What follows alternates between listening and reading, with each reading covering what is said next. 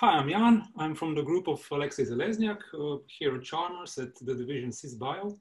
And I'll present the main project I've been working on since I came here in 2018. And this is regarding deep learning.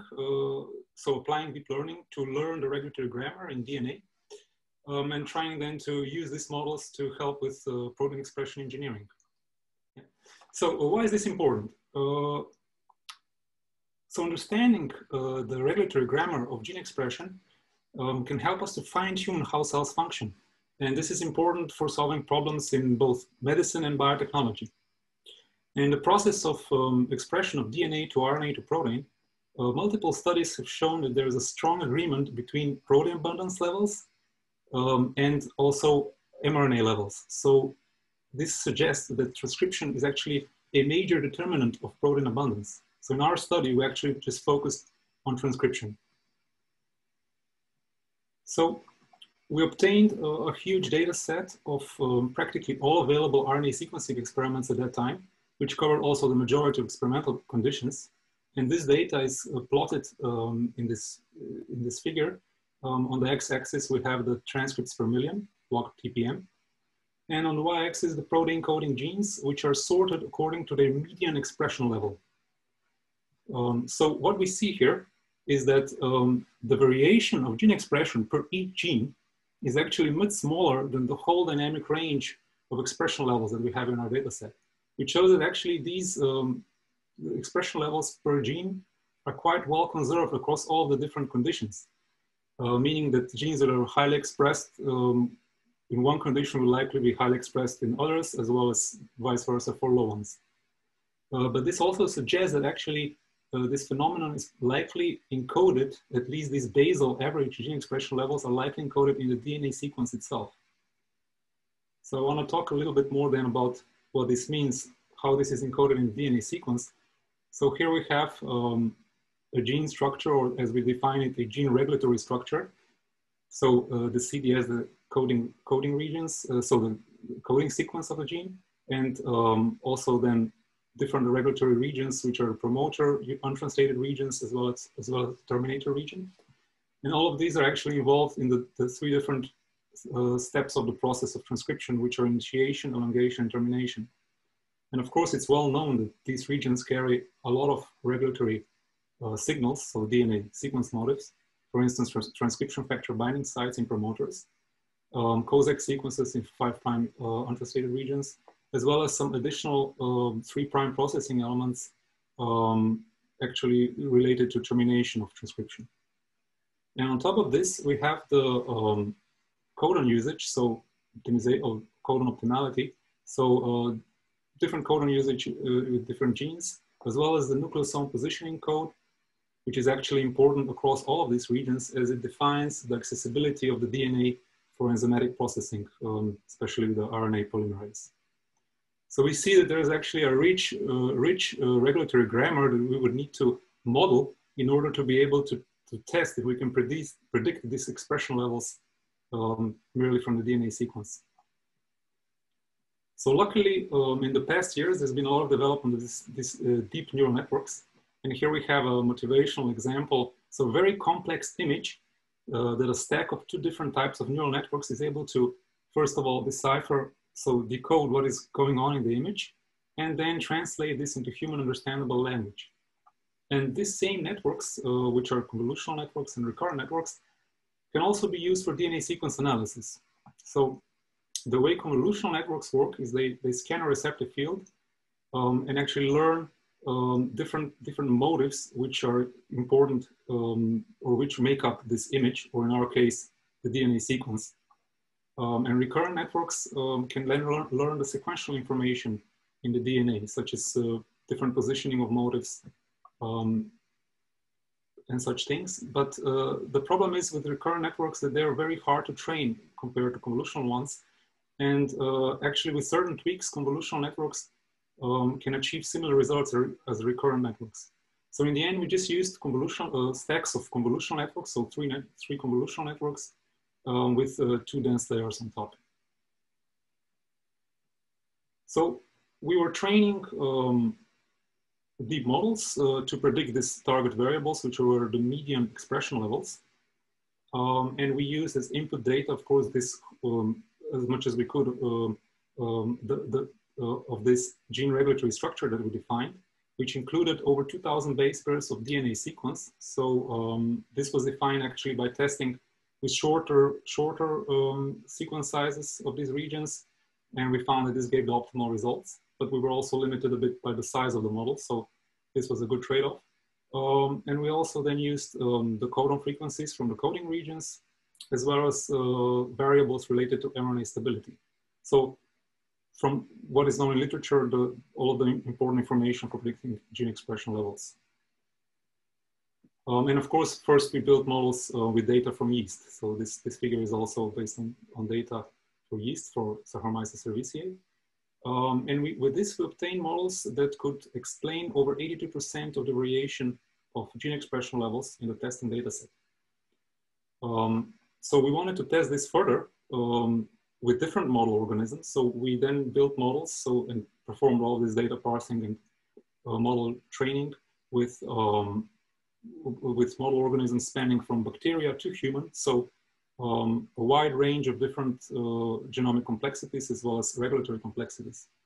And we see that on average, 60% of the gene expression levels are, so 60% of the variation of gene expression levels actually explained by these models across all of these different model organisms of varying complexities. So we then further tested the yeast model. First of all, comparing it to shallow, so comparing deep modeling approach to shallow classical machine learning models. And the important thing we found is that the main improvement of the deep learning approach is actually that it can extract the information from the DNA sequence itself. So it can learn the important representations of the data, so the motifs, the regulatory grammar by itself. Whereas with shallow models, we need to actually give them a certain representation of the data, and usually camera frequencies are used for this. And this has inherent limitations. We then next tested how different regulatory regions or combination of these actually affect the prediction of expression levels. And we found that each region actually carries, so that all regions actually jointly contribute to prediction of expression levels, and each region carries a certain amount of overlapping as well as a certain amount of new orthogonal information relative to the other regions. And then we tested this a bit further by analyzing the mutation rates across 14 orthologous yeast species. So they're orthologous genes, 14 related yeast species. And we found that, so we measured a medium level of correlation, which gave quite strong evidence actually, that there is, so that these regulatory regions, especially promoters and terminators, co-evolve with their coding regions. So what this shows is that this gene regulatory structure is actually not only interacting across the different regions, but is actually a co-evolving unit. So next we wanted to test what is the actual regulatory grammar. So what are these models learning? What type of regulatory grammar are they extracting from the DNA sequence? And for this, we used a quite pretty straightforward approach, which was actually to occlude with sliding windows all the input data, and then measure the perturbations this has on the predictions of the output of the models. And we measured thus a relevance score, which showed the importance of each of these small occlusions for the model. And from this relevance profiles, we could then mine and actually reconstruct the DNA sequence motifs, so the regulatory grammar. And we found that indeed, this reconstructed motifs actually cover a large amount of the known yeast regulatory grammar, spanning all these transcription factor binding sites and additional motifs across all of these different regions, showing that actually the models seem to learn all of this, plus some additional new grammar. And so we wanted then to analyze this a bit further. So we used association rule mining, which is used in market basket research, market basket analysis, and where we treated, so each gene was actually treated as a basket of motifs, and we wanted to extract the motif co-occurrences across the genes. And here we see, for instance, a plot of the amounts of different co-occurring motifs. And we see that there is a large, so over 8-fold increase in the amount of co-occurring motifs across all the different regions than in any single region alone. So they tend to co-occur across all this whole gene regulatory structure. And here is an example with 4 genes that share a common transcription factor binding site, so an NHP6B marked blue.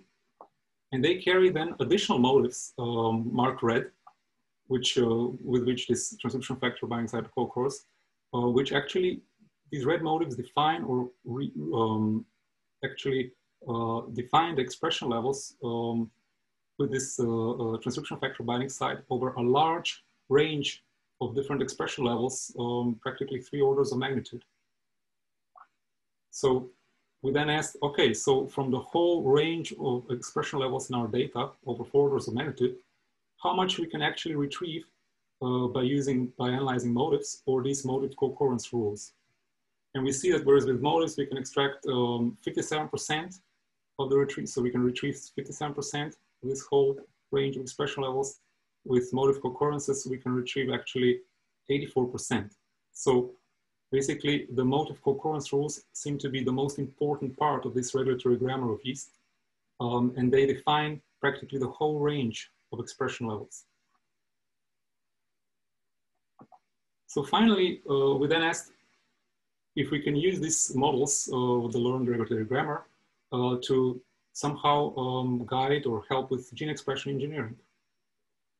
So first of all, to consider how people actually usually approach this is when they want to fine-tune the expression levels of certain gene, they just usually focus on a certain region like the promoter, and they swap it out with a known weak or strong variant without considering any of the other regions which we showed can have quite a large effect, these interaction effects.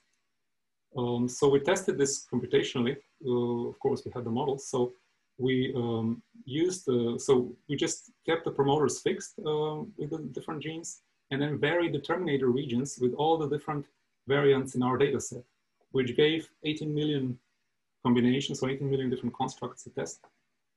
And what we find is that per each gene, there's actually a large amount of regulatory freedom over 2 orders of magnitude around its native expression levels, which can be unlocked just by swapping out these different terminator regions.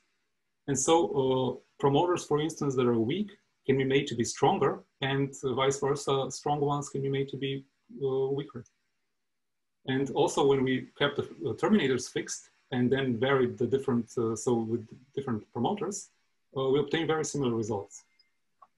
So we wanted to test this experimentally, and we designed new constructs. Here we had to replace the genes with GFP, of course, to measure the fluorescence. So we chose native promoters that spanned relatively, so that spanned from relatively low to relatively higher expression levels, so a certain range. And then also chose, based on predictions, terminators that were strong or weak, so that could either upregulate or downregulate the expression levels of these promoters, so these constructs. And we see that we achieved actually quite good correlation between predictions and actual measured fluorescence intensities, so correlation of approximately 0.65. Here on this image, we see the relative change then of the gene expression by replacing terminators with the weak and strong terminators relative to the native ones. So just the percent change. And on average, we see that we can drive expression levels approximately 20% up or down by swapping out the terminators, as well as we can achieve certain constructs that have a much larger change. So it's good also for finding some completely new combinations. So what this shows is that we can learn, we can build models of this regulatory grammar just by learning from the native genomes. This can be used then to guide gene expression engineering without the requirement for any synthetic approaches, which can be costly and time consuming.